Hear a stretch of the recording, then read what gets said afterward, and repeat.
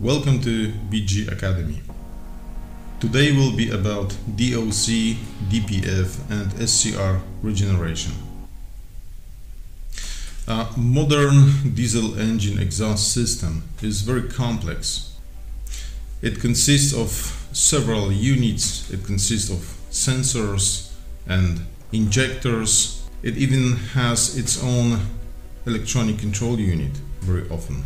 This is a very interesting subject that we will take separately, I guess.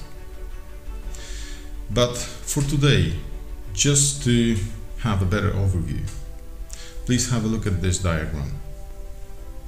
The exhaust gases that leaves the combustion chamber goes straight to DOC. In most cases, this is a very popular system these days. What is DOC? This is diesel oxidating catalyst. So it oxidizes, and here in DOC unburned hydrocarbons are being burned out, and carbon monoxide is turned to carbon dioxide. Next to the DOC in the same body is a DPF, which is diesel particulate filter. It basically captures the soot and particles. Those particles are not very healthy to inhale, so this is why they has to be captured. The particles consist of soot and also unburned fuel, but in the form that was unable to be burned out in the DOC, in the diesel oxidation catalyst. So the soot and particles are captured inside the DPF filter. Next, the exhaust gases leaves the DOC DPF unit and goes straight to SCR unit. The SCR abbreviation comes from selective catalyst reduction. Basically, the main function of the SCR is reducing the nitrogen oxides amount in the exhaust gases. To make it happen, of course, in many systems it is important to inject before the SCR AdBlue or urea. Also, it is important to measure the exhaust gases temperatures. It is also important to measure concentration of the nitrogen oxides. We will come back to this subject in the separate movies. This system requires a certain maintenance.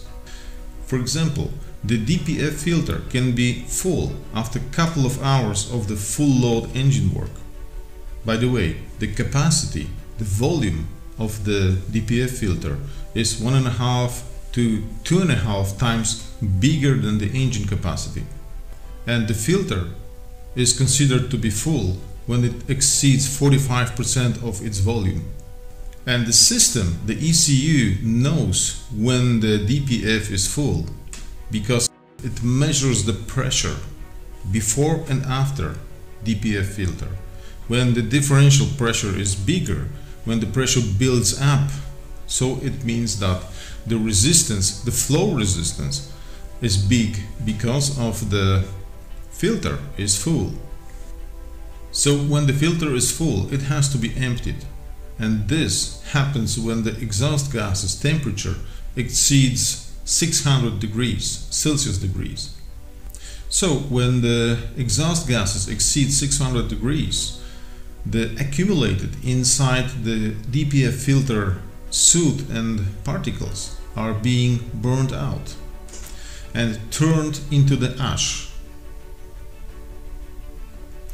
This can happen when we go with our vehicle to the highway and when we ride a vehicle under nearly full load for a certain time. But let's just be honest, not many vehicles go frequently to the highways.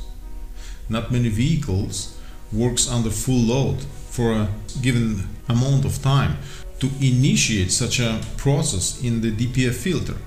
So if this process cannot be naturally initiated, it can be forced by the system. This is why an additional dose of fuel is being injected to the exhaust system just to rise the exhaust gas's temperature. But even then, we still have to continue ride under steady conditions.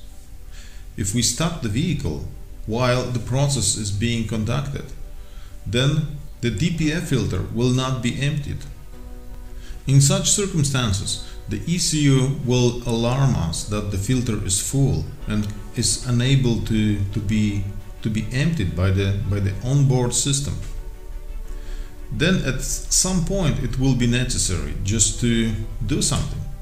One of the solutions is just to buy a new DPF filter, which is very expensive solution and which we will have to do very often. Too often it makes no sense. So the other solution is to take the DOC DPF filter out of the vehicle and place it into the machine like this one.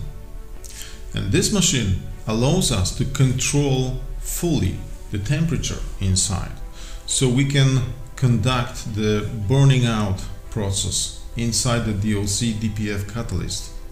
So we can preset the demanded temperature to fully burn out all accumulated inside the DPF filter soot and particles.